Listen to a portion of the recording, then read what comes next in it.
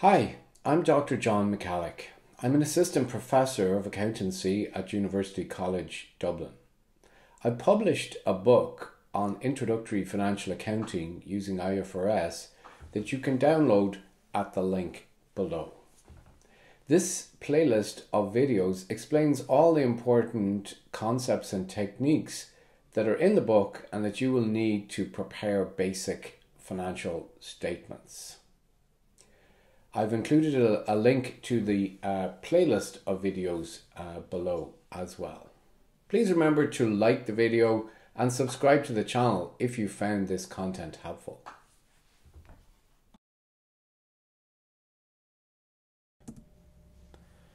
Profitability is the amount of profit that the business is generating for its owners.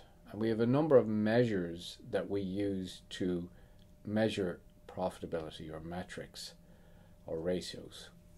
The first one is the gross profit percentage, and that is equal to gross profit divided by revenue. Both of these measures are from the income statement. You'll remember the income statement from the first section of this module, and at the top of the income statement you start off with revenue minus cost of goods sold equals gross profit. So the gross profit percentage measures the profit that the company is generating from its operations, only accounting for the costs that have to do with either making or buying in the product. So it only accounts for the cost of goods sold.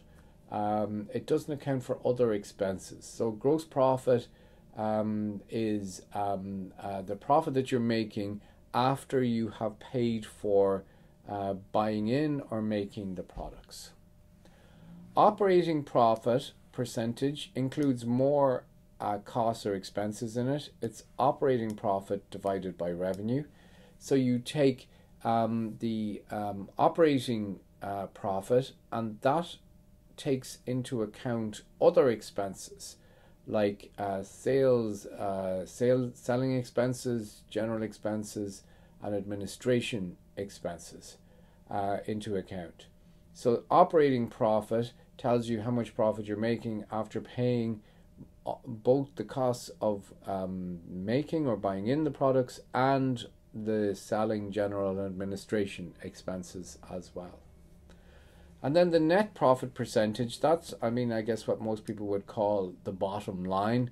It's the profit for the financial year after paying all expenses, including tax and interest, which are the two that are not in the first two ratios. So tax and interest are included in here, and that gives you a measure of the amount of profit that's been generated after paying all your expenses, essentially. So here's an example of how this works. We've got our revenue here, cost of sales 700, and our gross profit of 300,000. So our gross profit percentage is going to be 300,000 divided by a million. Gross profit divided by revenue, which is 30%. Our operating profit is going to be, you can see the operating profit here is 150,000, and operating costs have been subtracted. So operating profit is 150,000 divided by revenue of a million, which is 15%. And net profit, down the bottom here, this is the profit for the financial year, 100,000. So it's 100,000 divided by a million, which is 10%.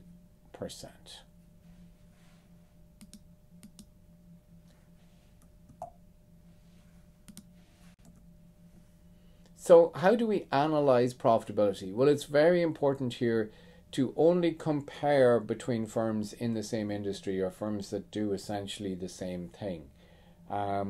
It makes no sense to look at how profitable an airline is and compare it with a jewelry retailer, or look at a supermarket versus a manufacturing firm. That kind of comparison makes no sense at all. So we need to be very cognizant of the industry and the nature of the business that we're dealing with, because businesses have different characteristics in relation to how much profit they can generate at these various levels.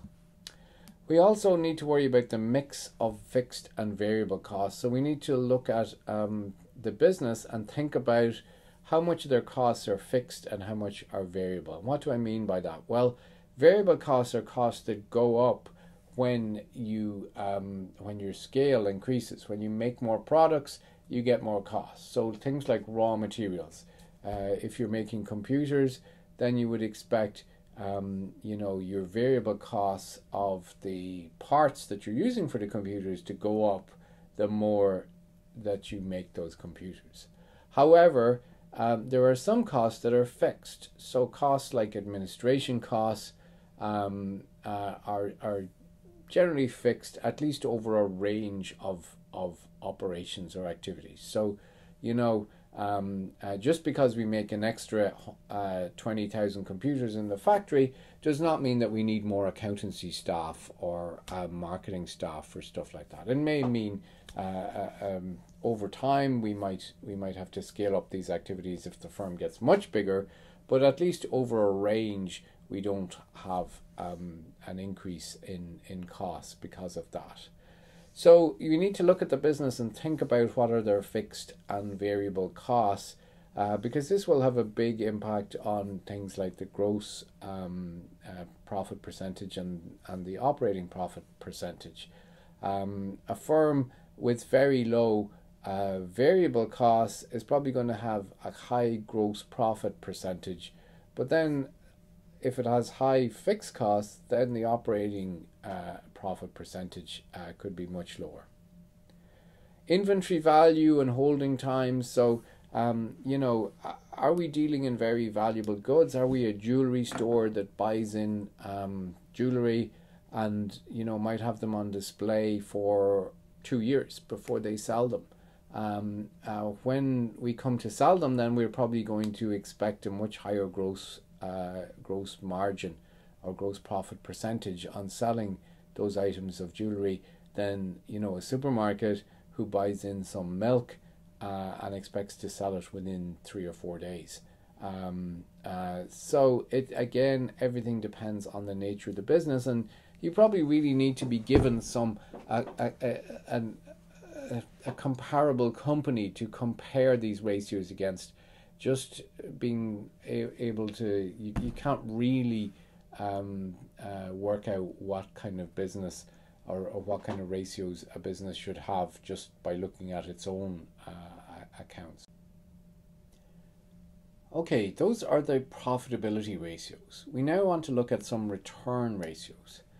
And what return ratios do is they relate the information in the income statement about how much profit the firm is making to information in the balance sheet about the resources that are being used to make that profit. So it compares the profits that have been generated with the investment that is required for that business. So we're able to look at the return, the amount owners are getting back on their investment, or in fact everybody who's put finance in the firm is getting back on their investment. We look at a number of ratios here. Return on equity is equal to profit for the financial year divided by total equity. So what this does is this looks at the bottom of the income statement. The profit for the financial year counts everything that has been, all the expenses have been taken off there, divided by total equity, which is the owner's investment in the business. Now, just note here that we have, interest has already been taken out here because it's profit for the financial year. That's after interest. So interest has been taken out.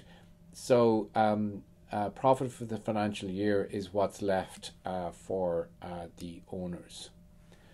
Return on capital employed is profit before finance costs, and this is important here. This tells you that these profits are before interest. And why do we do that? Because capital employed is total debt plus total equity, And when we're including debt in the bottom part of the ratio, then we should include interest or exclude interest in the top part of the ratio, because interest is part of the return to the debt holders. So it wouldn't be measuring return properly if we didn't make this adjustment. So it's profit before finance costs over capital employed. And then return on assets, that ratio is profit before finance costs over total assets. In fact, you can use whichever measure of profit you want for this. For this module, we'll use profit before finance costs. So those are the three return ratios that you need to be aware of. How do you calculate this? Well, let's look up here. We've got an income statement here. There's profit before finance costs less interest.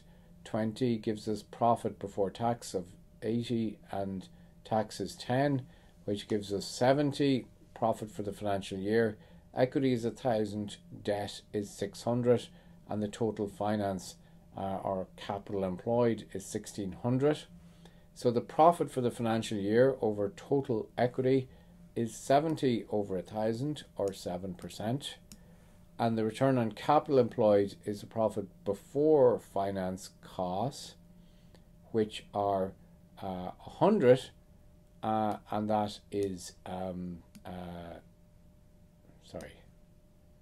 that's 6.25%, and we put that over the total finance, which is 1,600, the debt plus the equity. Okay. So that's how to calculate the returns. Analyzing returns on investment. Well, in return on investment is different to the other ratios in that it can be compared across different firms and different asset categories. So we can look at how much profit the firm is generating and look at how much resources it has and compare between firms. It's sensible to ask the question, does this airline have a higher return on investment than a supermarket or a manufacturing company? So it can be compared across firms and indeed asset classes. So you can even say, well, I'm making a return on investment in this company of 5%, and I would only get 0.5% if I invested this money in the bank, or I would get 2% if I invested this money in property. So, you can compare across asset classes as well. When we're analyzing this, we have to remember the risk-return relationship. So as I said earlier, there is a relationship in finance between risk and return. The more return the more risk we take, the more return we expect to get to compensate us for taking that risk. So for firms that are riskier, we will expect their returns to be higher. We expect them to make higher returns. And the return on equity may be higher than the return on capital employed due to trading on the equity. So we saw what trading on the equity was earlier on, where you financed an expansion with debt rather than with equity.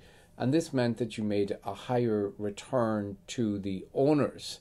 However, if you looked at the return on capital employed there, that would be the same as the return on equity for a firm that didn't have any debt involved. So just keep that in mind as well.